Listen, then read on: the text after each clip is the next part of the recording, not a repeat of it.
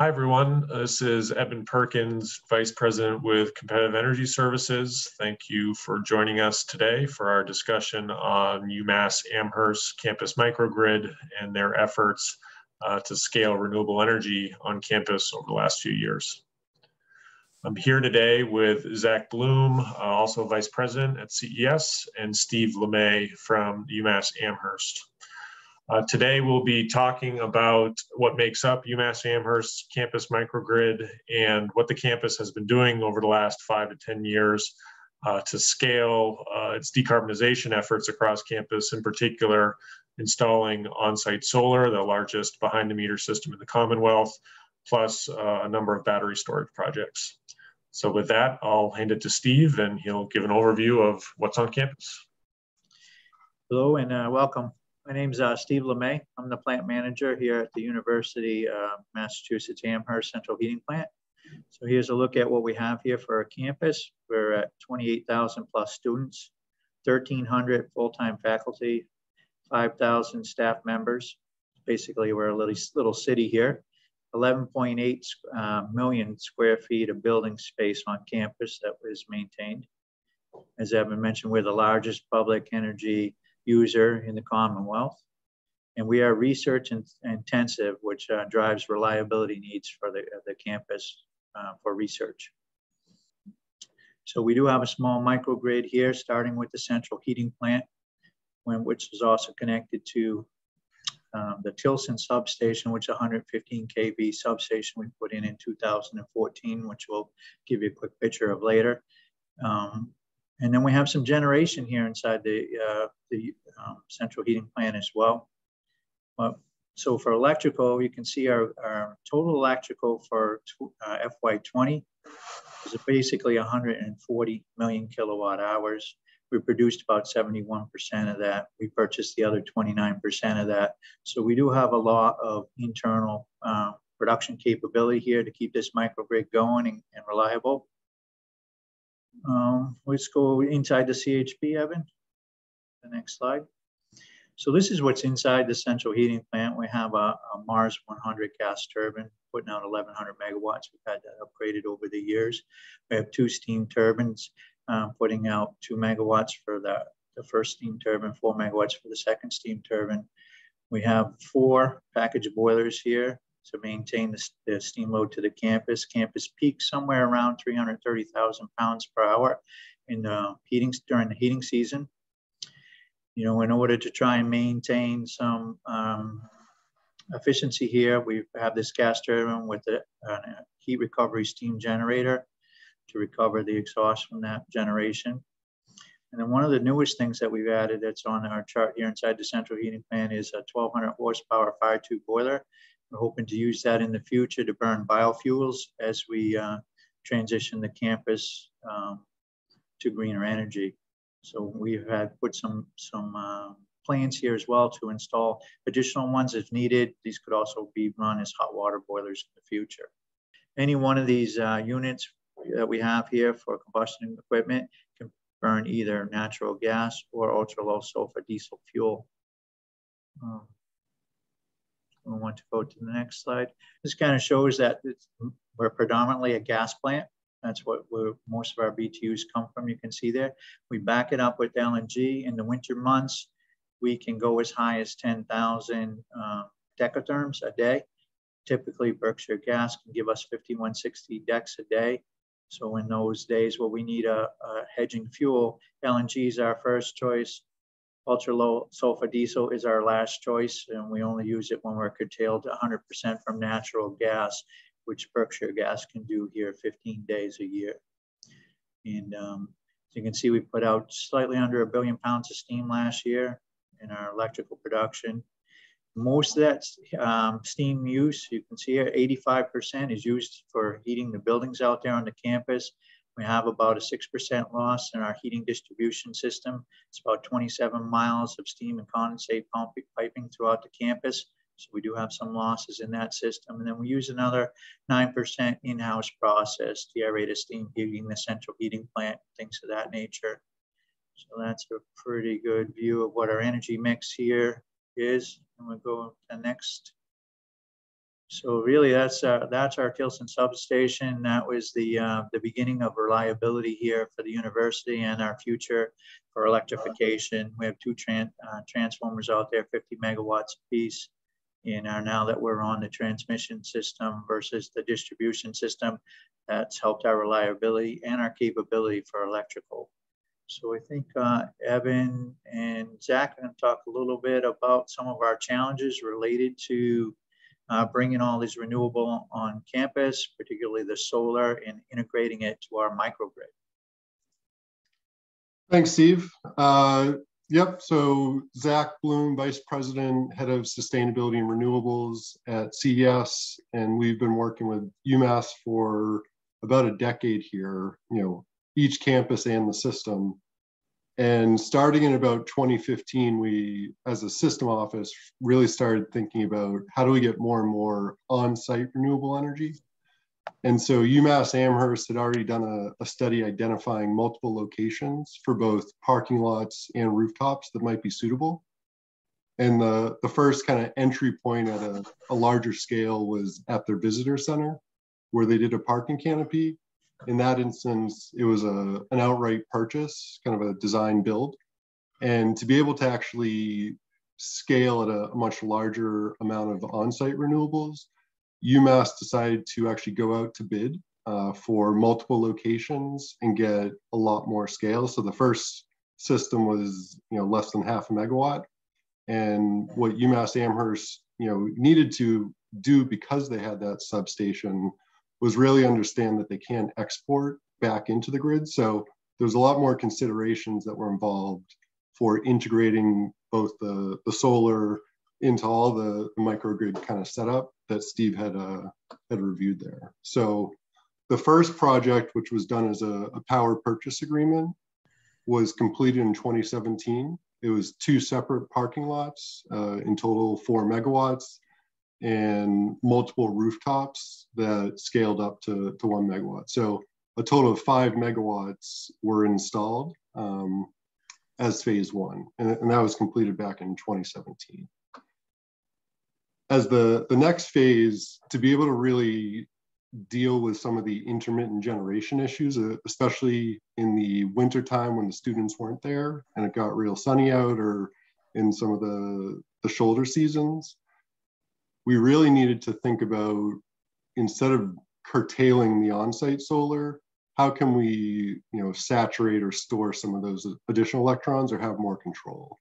So once the ACES grant went out, the State of Charge report in Massachusetts put out there, UMass was very interested in integrating on-site storage into the microgrid. So they did an RFP, selected vendors, submitted for a grant to the state, and ultimately awarded Borrego as the installer.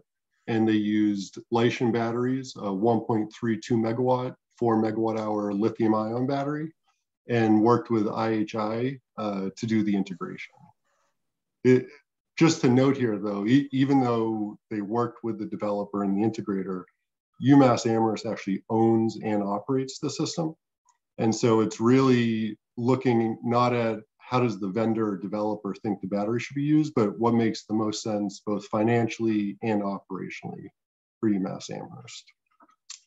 So that project's now operational and has been for a couple of years here. And what's currently kind of in process and planned to be fully completed this year is the next phase.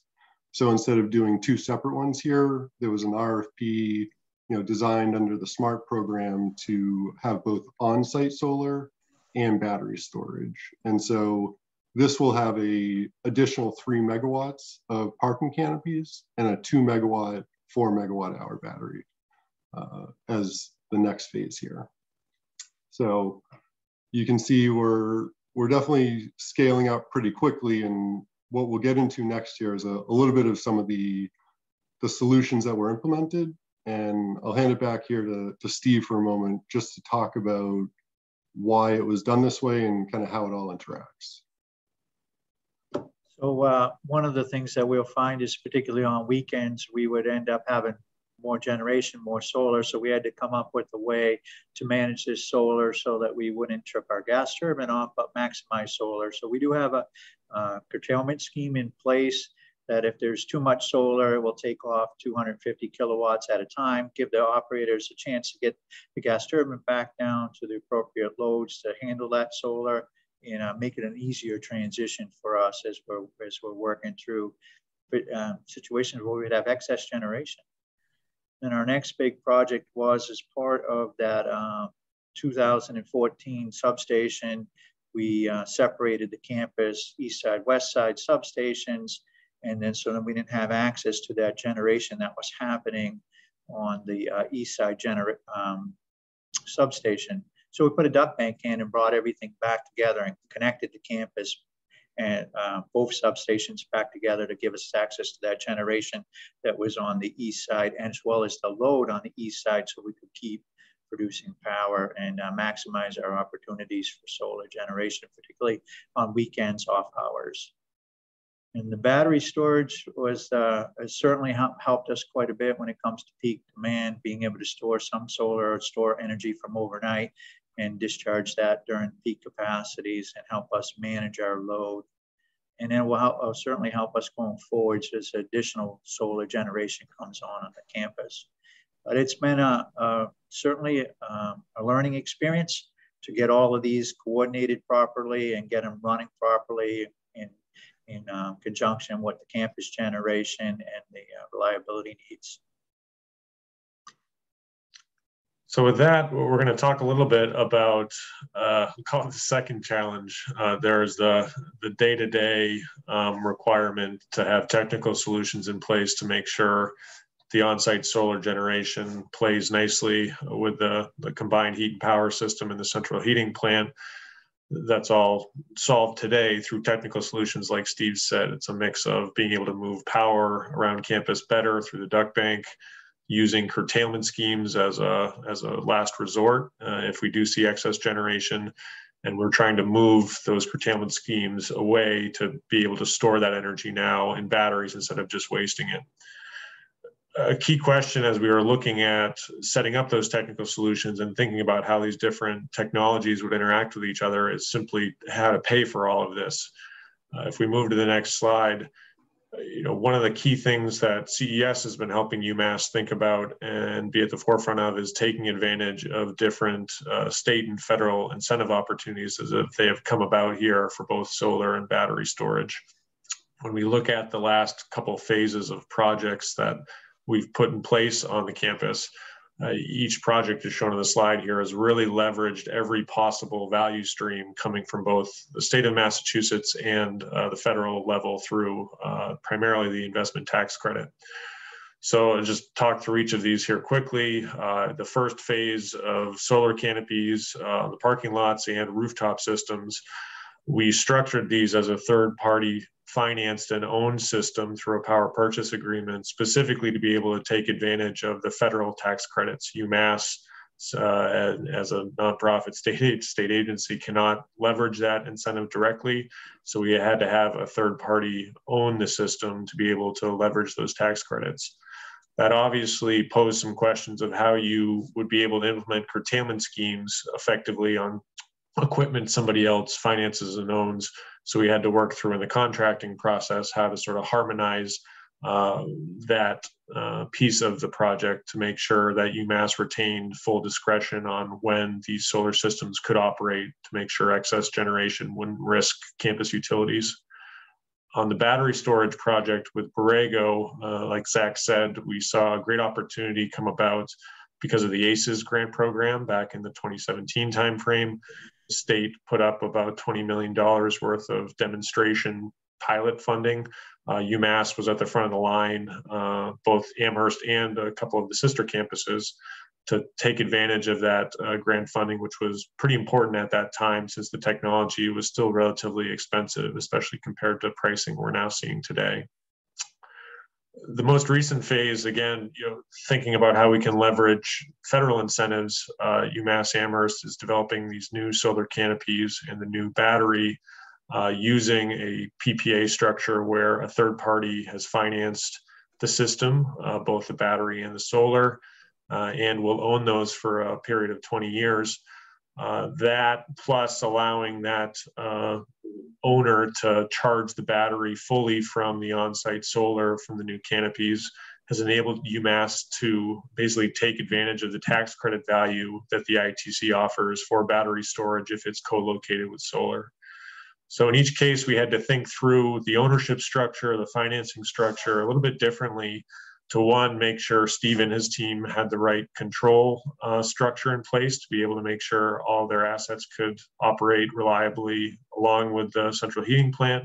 But also, there was a lot of incentive money out there. So I think we've done a good job taking advantage of every possible value stream to get the end of day purchase price as low as possible for the university.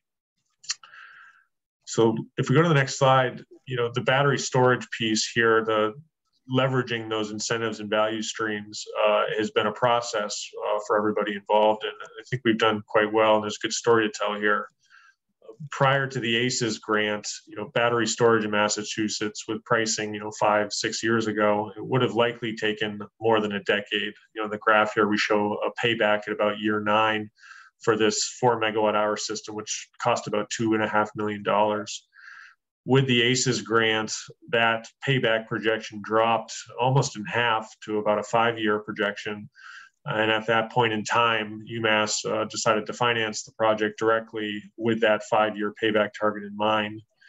Since that decision, a number of other value streams have come into place and are now available for battery storage that's behind the meter in Massachusetts. So UMass, at the end of the day, was able to achieve a payback under 3 years. It just took over 2.25 years and was achieved this past fall.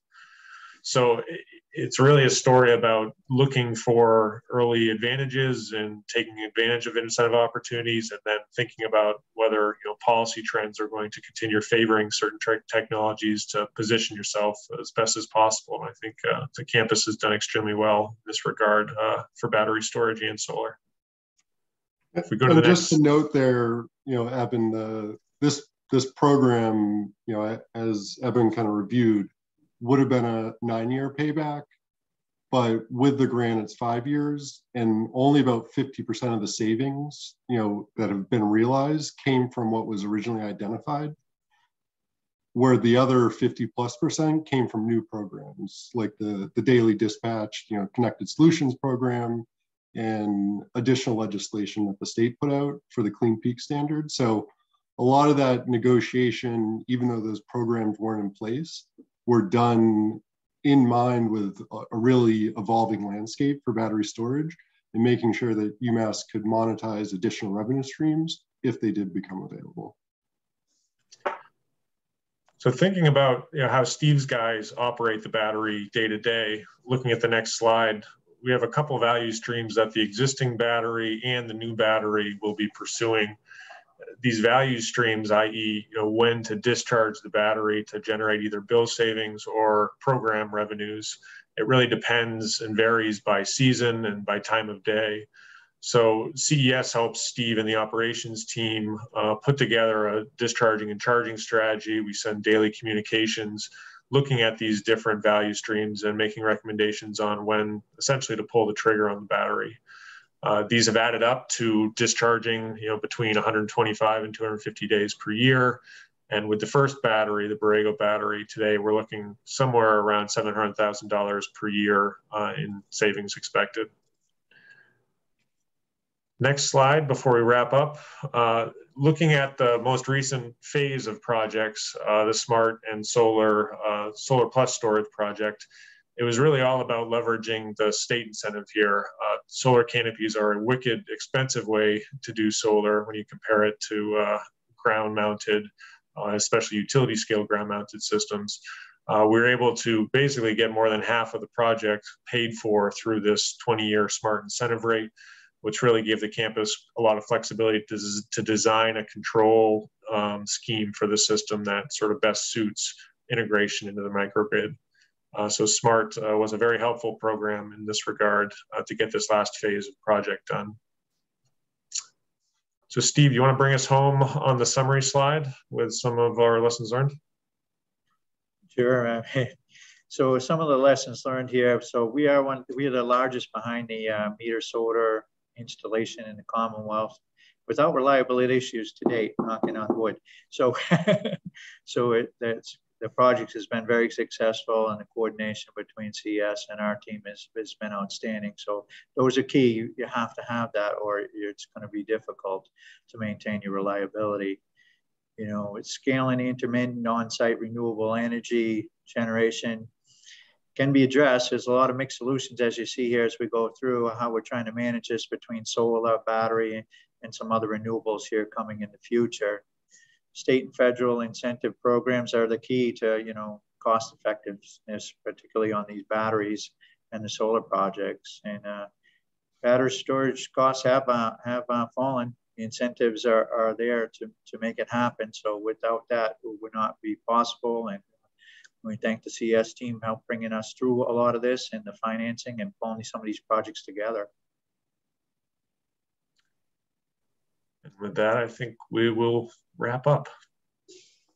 Thanks, Steve. Thanks all. Appreciate it. Everybody.